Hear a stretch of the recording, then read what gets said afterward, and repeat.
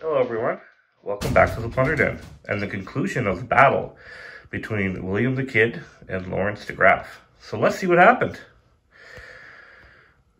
Over here, as you can see, the ships did get grappled together, so the sloop did manage to catch the frigate and was able to grapple on, but it wasn't right away. It took them three attempts to actually get grappled.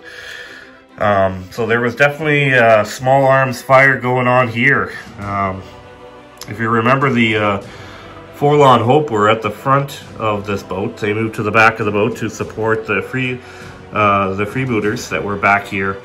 Unfortunately, the first unit of freebooters was destroyed by the filibusters, who were the first ones over on the other side here. A unit of 10 filibusters.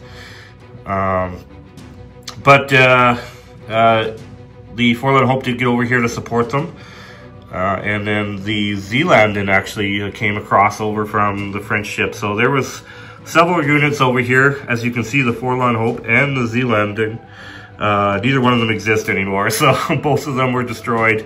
I have to tell you that both sides had to take tests.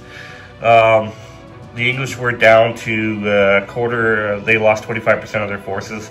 They failed their test, but they had fortune points. So the French, unfortunately, spent all their fortune points trying to catch the ship, but the English were able to save that fortune point when they really needed it, when they failed their test. But the French also had to take those tests because they lost 50% of their forces. So they've had to take a test a few times, and they both passed as well. So the battle ensued and continued on till we got to this point right here. So really, if you look at it, the English did win, mainly because the French have 2 strike points, and the English have 1 strike point. So we were playing the encounter scenario, and really in this scenario, the objective is to do as much damage as you can to your opponent. So it looks like the English did more damage to the French than the French did to the English.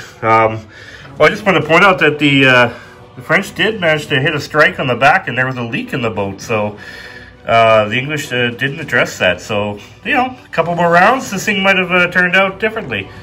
As you can see, Laurens de Graff and the sailors and some of the filibusters are still over here, and they're fighting the freebooters.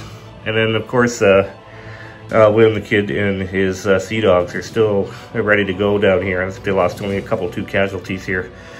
But amazingly, the Endenplog on the other side here, they did actually manage to survive the whole battle. Remember that at the beginning they were taking cannon fire like crazy, but these two were here, and they were able to throw some bombs overboard, and they only managed to kill 1 sea dog, but they were still in the fight. So anyways, so that's the conclusion of this battle. Hope you guys enjoyed this. This was the first sea battle, but I won't be the last. There'll be lots of sea battles ahead. We have lots of different scenarios we can play. So thank you everyone for watching, and I will see you in the next video. Just so you know, we're planning on doing the painting tutorial next, so that's what I'm going to be working on next.